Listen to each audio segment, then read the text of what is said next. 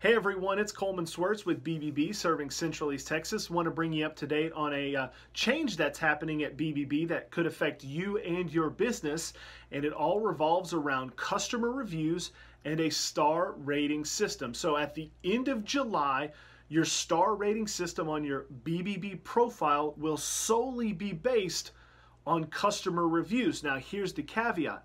You have to have at least 3 reviews before you qualify for the star rating. Here's an example. This profile here has 11 reviews, so there will be no issue with them receiving a star rating. However, if you look at this profile here, although it's an A+ rated business, it will not have a star rating because they do not have the minimum customer reviews required. So what we want is to make sure your business gets that star rating when the changeover happens. So there's a couple of things you can do, and they are very, very simple.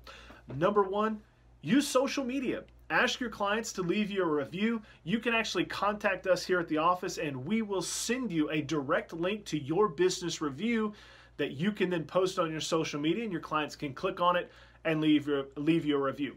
Second thing you do, email your clients. Again, ask them to leave a review and include that business review link in the message.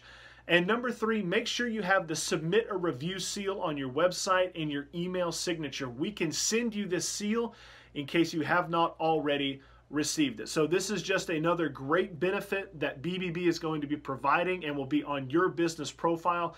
If you have any questions, here's my email address. Here is my phone number. Please feel free to contact me or us here at the office, and we will do all that we can to help you out. Everyone have a great, great day, and we look forward to hearing from you.